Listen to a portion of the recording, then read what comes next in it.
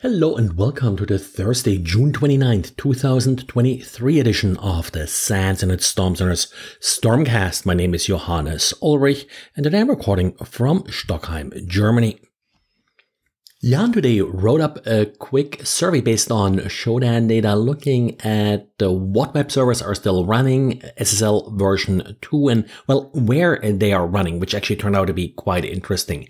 SSL version 2 was pretty much shown to be vulnerable and should no longer be used late 90s, so 99, and since has steadily been removed even from some TLS implementations. What Jan found was, first of all, the not so surprising part. It's a lot of IoT devices. The go-ahead web server in particular. That's a web server that you often find sort of on embedded devices.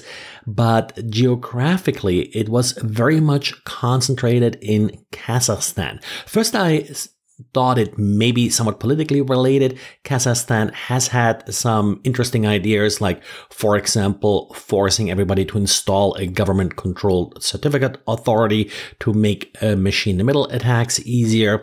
But in this case, it appears that one particular ISP, the largest ISP in Kazakhstan, is deploying endpoint devices that use a web server that only supports SSL version 2. So these modems really are responsible for this big spike in SSL version 2 devices in Kazakhstan.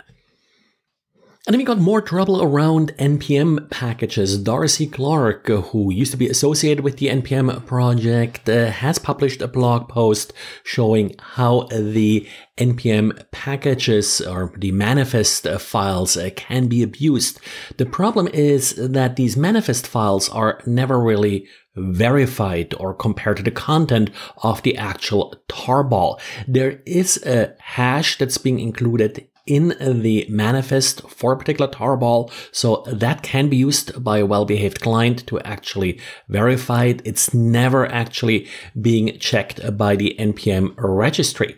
But just modifying the unsigned manifest file can lead to some issues. For example, an attacker who has access to overwrite a particular manifest file would be able to then add scripts that are going to be executed as part of the install process, or for example, alter dependencies that are listed in a manifest file, which then of course could confuse security scanners that rely on these manifest files to identify any outdated dependencies being installed by a particular package.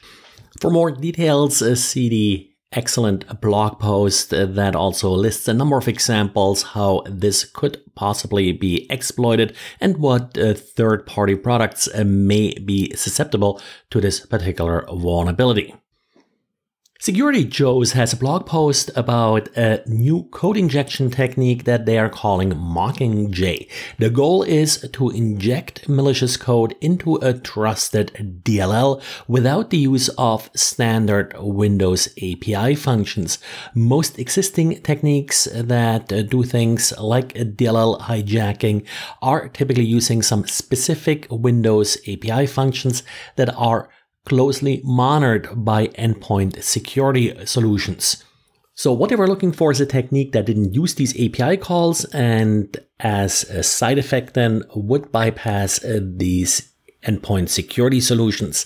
What they found was the ability to inject code into DLLs that had RWX sections. RWX, read, write, execute, are sections of code in a DLL that can easily be directly overwritten and executed by anybody with access to the system. So ideally suited for what they were looking for because it did not require any standard Windows API functions. They did a proof of concept of this, and more details about this is in their blog post. They also found a fairly widely deployed DLL that is susceptible to this MSys-2.0 O.DLL. It's often used, as they say, to implement POSIX functionality in sort of tools ported from Unix, and it's part of Visual Studio, so often used by developers.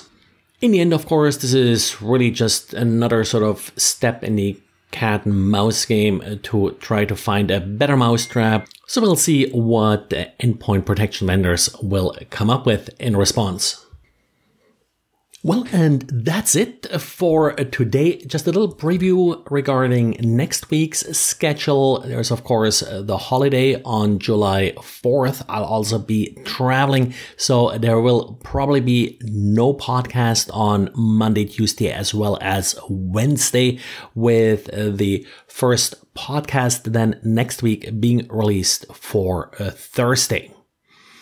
Thanks, and talk to you again tomorrow. Bye.